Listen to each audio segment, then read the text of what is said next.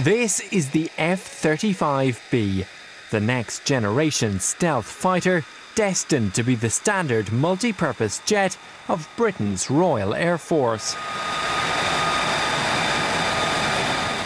But this is not Britain. It is the Marine Corps Air Station in Beaufort, South Carolina. This is where RAF and Royal Navy pilots and engineers have come to train on the aircraft of the future.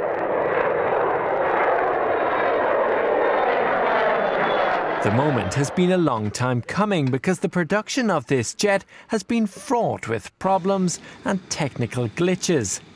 It's been in development since 2001 and is seriously expensive, each plane carrying a price tag of $150 million. A helmet alone costs $400,000.